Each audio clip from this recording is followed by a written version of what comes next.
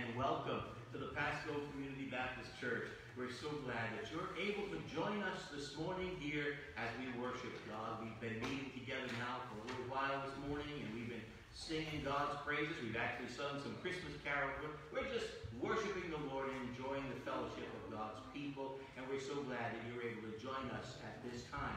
And so, before we get into the preaching, which is coming up pretty quick here, we're going to have some special music. And we're going to ask Carol Boudelier to come and sing for us this morning.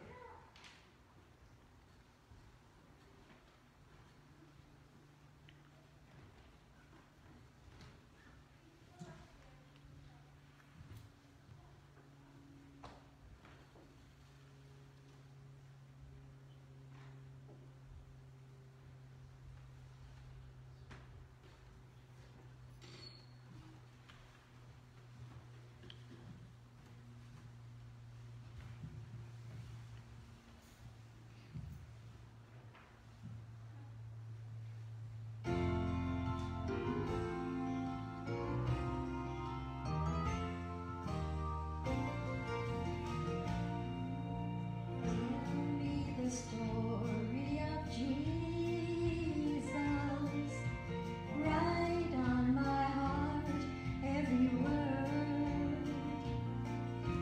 Tell me the story most precious, sweetest that ever was heard. Tell how the angels in chorus sang as they welcomed his birth. Glory to God in the highest, peace and good tidings to earth. Tell me the story of Jesus, write on my heart every word. Tell me the story most precious, sweetest that ever was heard. Tell of the cross where they nailed him, writhing in anguish and pain. Tell of the grave where they laid him. Tell how he liveth again. Love in that story so tender, clearer than ever I see. Stay, let me weep while you whisper.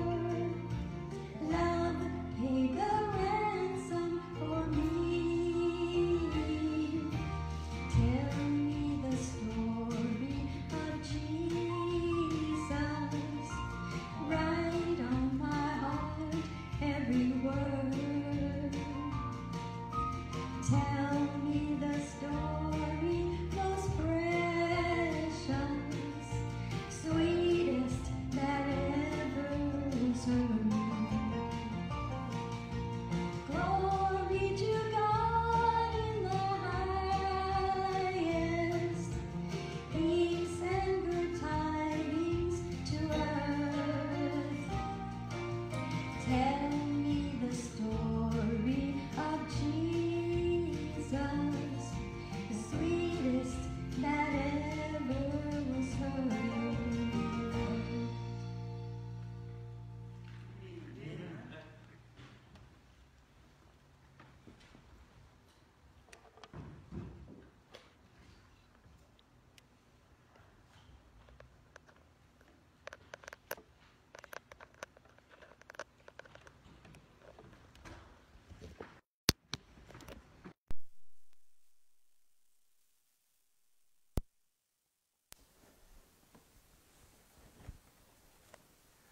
All right, if you could take your Bibles, please, this morning, and thank you, Carol, for that special music. Take your Bibles and turn to the book of Isaiah. Isaiah and chapter 9. And while you're turning there, let's go ahead and pray. Our Father in heaven, we thank you and praise you for giving us another opportunity to look into your word. And I pray, Father, that you would speak to our hearts from the scriptures this morning. And as a result of this message, I pray that you'd help us to appreciate a little more all that the Lord Jesus has done for us. And so guide us and direct us through the work of your Holy Spirit, and help us all to be open to your voice today. We ask this in Jesus' name. Amen. Amen. How many here this morning know what their name means? Anybody know what their name means? I think I remember the Millers sharing with us on a Sunday night testimony something about what their names mean. I went this week and I looked up my name to see what it meant. And I found out that the word Brian means strong. It's an Old English word for strong. And I found out that Keith, which is my middle name, that Keith was the surname of a long line of Scottish nobility. And it comes from an old Scottish word that means wood. And Speroni, well, that's Italian and means someone who's good with a spear. And so basically my name means that I'm strong when it comes to throwing a wooden spear. And so I got to thinking this week, well, maybe I missed my calling. Maybe I should have been a javelin thrower in the Olympics instead of a preacher. But I have a suspicion that my Olympic hopes are pretty much over at this point. And I'll tell you what, I really don't think I was named after Scottish royalty or because I was strong. I have a suspicion I was actually named after the actor Brian Keith. I think that's probably who I was named after. But how about you? How about your name? Were you named after someone special? Were you named after something special? Or was it like your parents just threw a bunch of names in a hat and drew one out? What does your name mean? And I know there are some pretty interesting and strange names out there. Does anybody remember an old rocker named Frank Zappa? He died back in, I think, 1993. Died young at 52. But in the late 60s, he had two children, a boy and a girl. He named that boy Dweezil, and he named that girl Moon Unit. I thought, yep, that's some strange names right there. But what we're going to do, for the next 4 weeks, we're going to look at some very interesting names. And all of these names point to one person, and that's the Lord Jesus Christ, the one with the name above all names. Now, there are hundreds of names for Jesus in the Scriptures that describe who he is.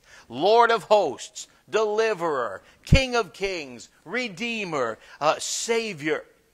But because it's Christmas time, I'd like us to reflect on 4 of his names as they're found in a famous Christmas passage.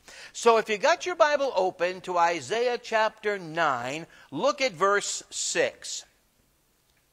It says, "For unto us a child is born, unto us a son is given, and the government shall be upon his shoulder.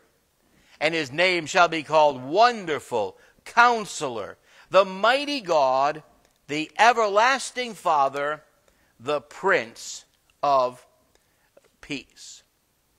This is a great passage of Scripture because it not only predicts the Messiah's birth 600 years before it ever happened, but it also describes how incredible he is.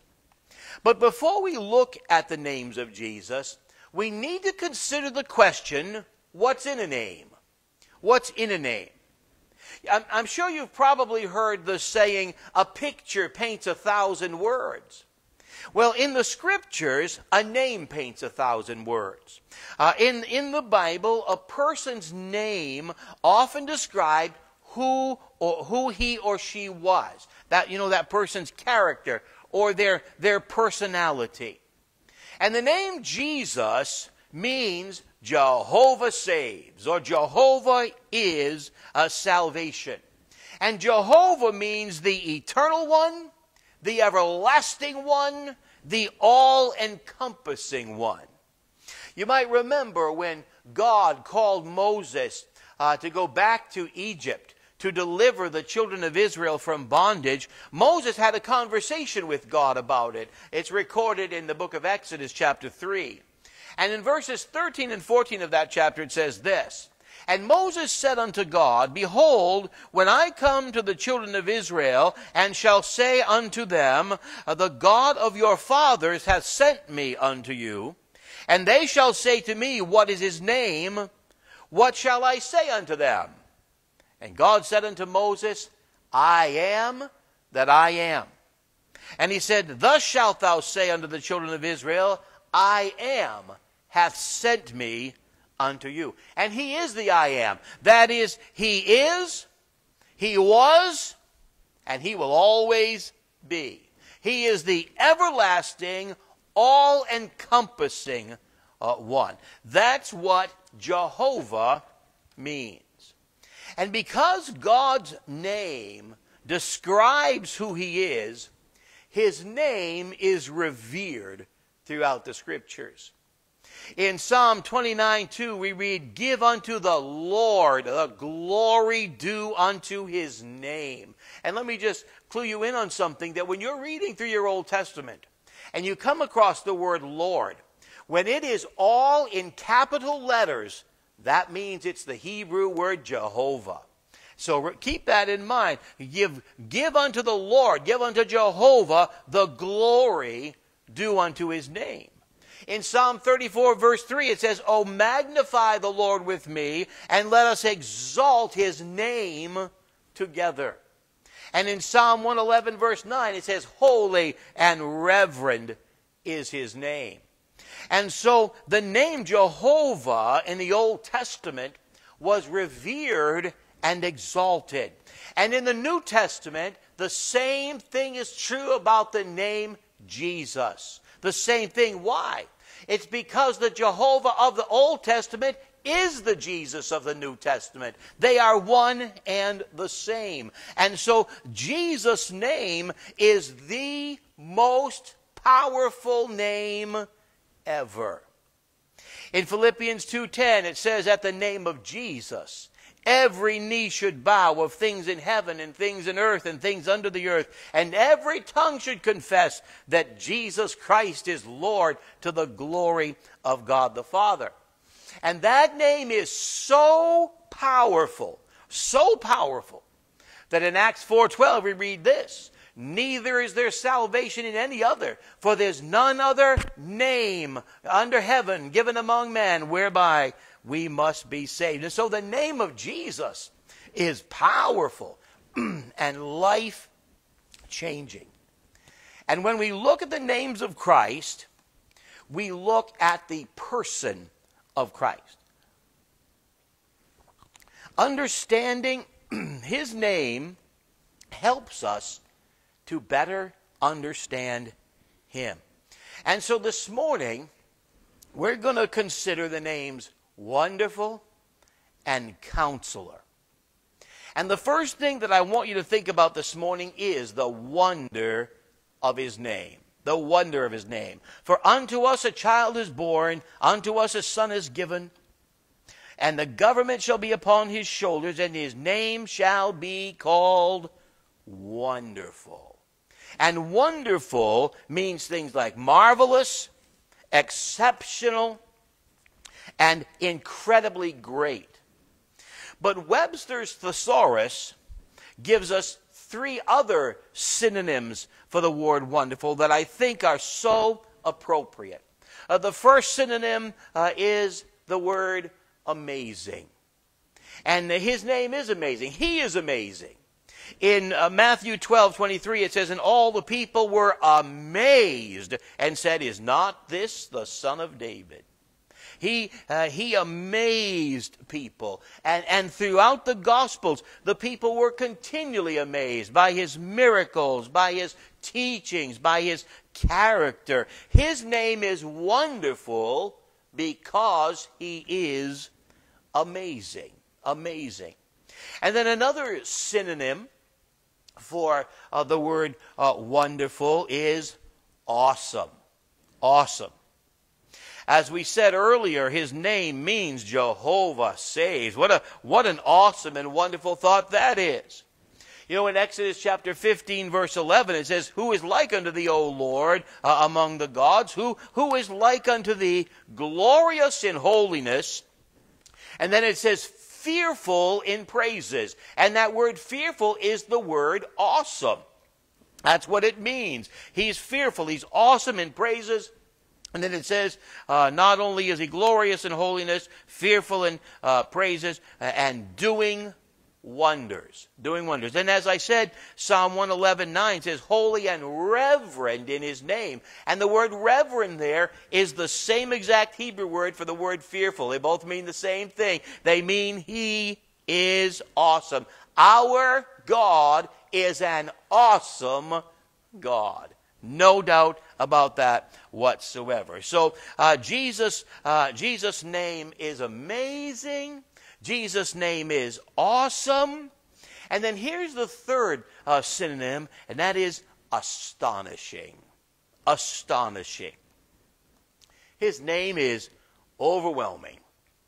In Matthew chapter 7, verses 28 and 29, it says, "And it came to pass when Jesus had ended these sayings, the people were astonished at his doctrine. For he taught them as one having authority, and not at the scribes." The people were astonished at the person and work of Jesus Christ. Everything about him is wonderful. He is amazing. He is awesome. He is astounding. And no other name but the name of Jesus is worthy of glory and worthy of honor and worthy of worship and worthy of exaltation and worthy of praise. In Revelation chapter 5, verse 12, we have recorded for us the great song of heaven. And it says, "Worthy is the Lamb that was slain to receive riches and power and glory and wisdom and blessing. He is wonderful. He is worthy of praise." And so we see here the wonder of his name.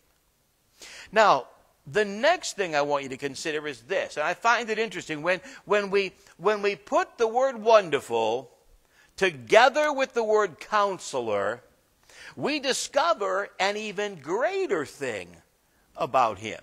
So the second thing I want you to consider is not just the wonder of his name, but consider the wisdom of his name. Notice here it says, "For unto us a child is born, unto us a son is given, and the government shall be upon his shoulder, and his name shall be called Wonderful Counselor." Counselor. Now, I chose the word wisdom, talking about the wisdom of his name, because it's a key word to help us understand his role as counselor. There's a prophecy about Christ written by the prophet Isaiah, in Isaiah 11 verse 2, that says this: "The Spirit of the Lord shall rest upon him, the Spirit of wisdom and understanding, the Spirit of counsel and of might, the Spirit of knowledge and of the fear of the Lord." And then in Proverbs chapter 2, verse 6, it says this: "For the Lord giveth wisdom. Out of his mouth cometh knowledge and understanding." He is the ultimate counselor. Now, the literal definition of the word counsel implies one who comes alongside of another. A counselor is someone who comes alongside to give knowledge and understanding. And so let me share with you two synonyms that best describe Jesus as counselor. First of all, he is our advisor. our advisor. He counsels us. He advises us what's right and what's wrong through his word and through his Spirit. And when we need advice, he's always there to give the right advice all the time. And he's always available to encourage and comfort and guide us. David said this in Psalm 16, verse 7. He said, I will bless the Lord who hath given me counsel. My reins also instruct me in the night seasons. You know, there's an incredible market today in counseling. Psychology and psychiatry are major professions because people are looking for counsel, right? And many people, even foolishly, seek out astrologers and psychics for counsel and advice. But let me give you some real help this morning by reminding you that Jesus is the perfect counselor. The perfect counselor. And he has all the right answers all the time. And what's more, he gives free advice. He gives free advice. So why wouldn't we go to him first for counsel and wisdom? In the book of James, chapter 1 and verse 5, it says this, if any of you lack wisdom, let him ask of God, which giveth to all men liberally and upbraideth not, and it shall be given him. And in 2 Peter 1:3, it says, according to his divine power, he has given us all things that pertain to life and godliness through the knowledge of him who called us to glory and virtue. And if this is true, and it is, then the question for us as believers is this: do we go to him first or last for advice and counsel? And the answer to that question makes a major difference in the way you live your life. See, when the scriptures refer to Jesus as wonderful and counselor, it doesn't just mean that he's good at giving advice. It means that he understands things which are beyond the ability of our finite minds to comprehend. He knows things which only God can know. He knows the ways of God. He understands God's plan and purposes. His knowledge and intelligence and wisdom and intellect far exceed that of any man who ever lived. And that's because he is God. And so in Jesus Christ, we have someone who, by virtue of his great knowledge and understanding, is abundantly qualified to give guidance and direction to our lives. Someone who never is confused or mistaken. Someone who always knows exactly what to do. Someone who will never lead us astray. So when we need advice and counsel, our first choice needs to be the Lord Jesus Christ. Think about these words from the great old hymn, What a Friend We Have in Jesus. It says, oh, what peace we often forfeit. Oh, what needless pain we bear. All because we do not carry everything to God in prayer. He is our advisor. That's one of his roles as counselor. And so we need to be seeking his advice. Now, another way to describe Jesus as counselor is not just as our advisor, but also as our advocate. He's our defender, our supporter, in a sense, our lawyer. You know, lawyers even to this day are often referred to as counselor, right? And so, remember, a lawyer's job is to interpret the law in such a way as to benefit his or her client. And lawyers pass the bar when they can demonstrate the knowledge of the law. Well, guess what? When it comes to the law of the Word of God, Jesus wrote the law. Jesus wrote the law. He knows more than anyone what's in the law. And what's more, he's proven that he is willing to face death in order to benefit his client. That means Jesus Christ is the world's best counselor. He is our advocate. In 1 John 2:1, it says, "My little children, these things write unto you, that you sin not. And if any man sin, we have an advocate with the Father." That means one who speaks to the Father in our defense. We have an advocate with the Father, Jesus Christ the righteous. He is our advocate. And let me illustrate it this way. Suppose you committed a brutal murder and were arrested for it. And you were sent to jail and had no money to afford a lawyer, so one was appointed for you. And you found out that he's the best there is. Well, your trial comes, and the evidence is overwhelming. You're convicted and sentenced to death. Then something bizarre happens. Your lawyer stands and approaches the bench. He tells the judge that even though you're guilty, he would like to take your place in the electric chair. Well, what would you think about that lawyer? You'd be perplexed. You'd be amazed. You'd be grateful. Well, you know what? That's exactly what Jesus Christ has already done for you and me on the cross. Every one of us had sinned against God, and the penalty for sin is death. And Jesus, as our counselor, as our advocate, has taken our place on the cross. Jesus has defended us to the death. His name is Counselor. He is our advisor, and he is our advocate. Now, as we finish up the message this morning, I want us to return to that thought of him being our advisor. Because if this is true, if Jesus is our wonderful counselor, and he is, then we need to know how he counsels us.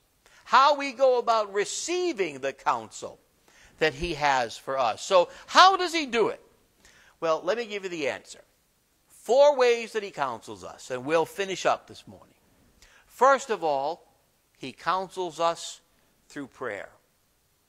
In Philippians 4:6-7, we read, "Be careful for nothing." That is, don't worry about things, but in everything, by prayer and supplication with thanksgiving, let your requests be made known unto God.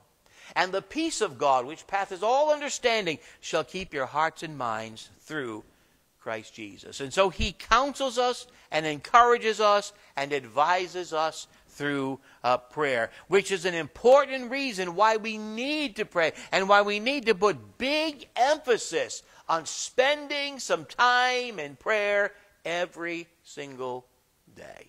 It's important because he counsels us through prayer.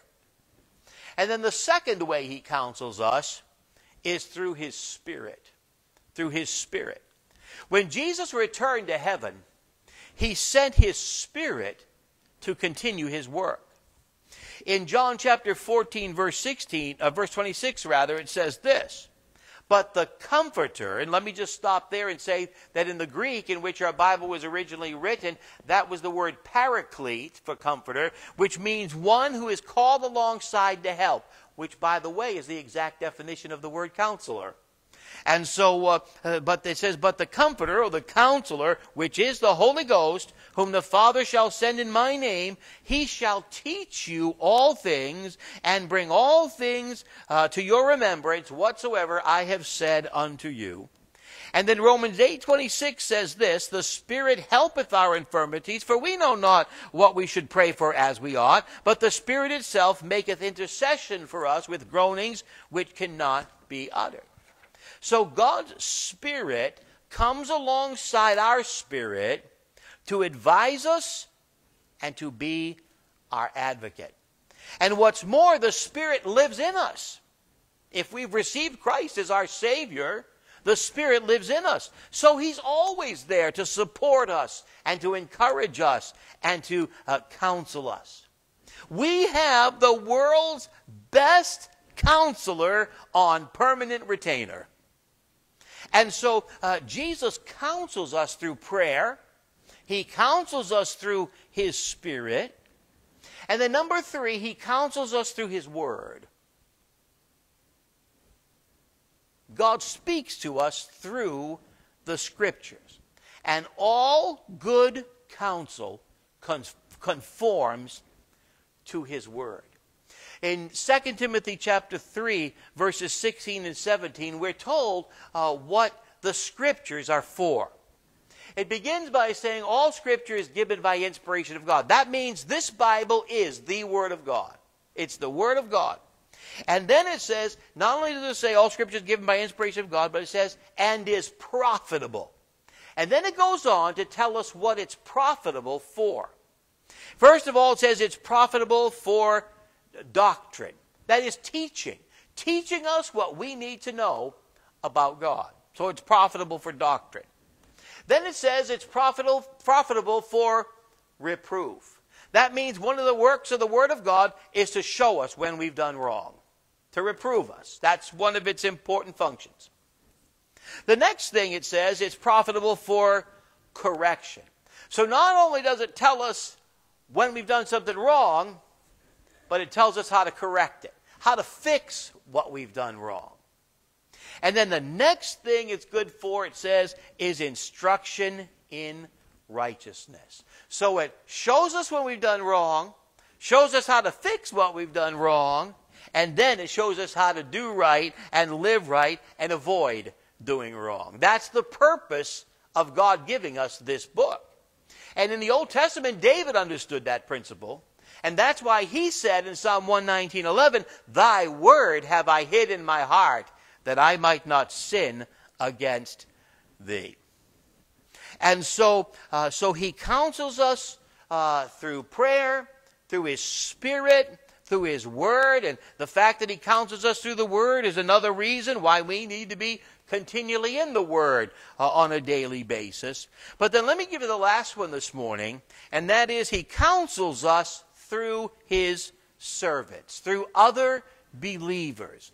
God uses many of his servants to counsel and encourage his children. In the book of Colossians chapter 2, verses 2 and 3, Paul shares with us what he felt was his purpose in preaching and teaching other people. He says this, he does it that their hearts might be comforted, being knit together in love, and unto all riches of the full assurance of understanding, to the acknowledgement of the mystery of God and of the Father and of Christ, in whom are hid all the treasures of wisdom and knowledge. And so what he's basically saying is that he felt like it was his job as a preacher to be a comforter and to be a counselor concerning the things of God. And that's how God works a lot of ways. A lot of times God uses pastors, he uses teachers, he uses counselors, but he uses other believers in general to counsel and encourage and come alongside of us. And that's another reason why we need to be actively involved in a church family so that we don't miss out on that counsel. So that we have access to God speaking to us through other believers. And so Jesus uses prayer, his Spirit, his Word, and his servants to counsel and lead us in the right path. Jesus Christ is wonderful, and he is the best counselor ever. His name is wonderful, the name above all names. He is our all in all. And that's why we need to go to him for every problem, every concern, every circumstance. You know, Christmas is often a time of need. It's often an emotional and stressful time. Did you know that the day after Christmas is the #1 day for suicides in our country? People are hurting and lost and looking for an advisor and an advocate. They are looking for real answers. And we have the world's best counselor who's always available and always ready to help. But we can't keep him all to ourselves. We need to tell others that there is help and hope in the wonderful name of Jesus Christ. The bottom line is this: Jesus Christ is our wonderful counselor. Now, next week, we're going to continue looking at Isaiah chapter 9, verse 6, as we focus on the next name for Jesus, and that is the mighty God. And so we invite you to be back here next week and join us once again as we continue this series of Christmas messages on the wonderful names of Jesus. Let's pray. Father, thank you for the Word of God and for the opportunity we've had to open its pages this morning. Thank you, Lord, for being so wonderful. You are a wonderful Savior, and we love you this morning. We stand amazed and astonished and in awe of you and for all the wonderful things you have done in our lives. We're grateful for that this morning. And we thank you for your counsel. We thank you for the way you guide us and direct us and speak to our hearts through prayer and through your word and through your spirit and through other believers. We thank you for the counsel we receive from you through these avenues. And I pray, Lord, that you would always help us to be sensitive to your counsel and open to your counsel and willing to follow your counsel. And then, of course, we pray for anybody who might have heard this message, whether it's here in the church house or by way of the internet, who do not know in a personal way this wonderful Savior in their heart and life. And I pray that today they'd open up their heart and invite Christ in to be their Savior and Lord. And we ask this in his name. Amen.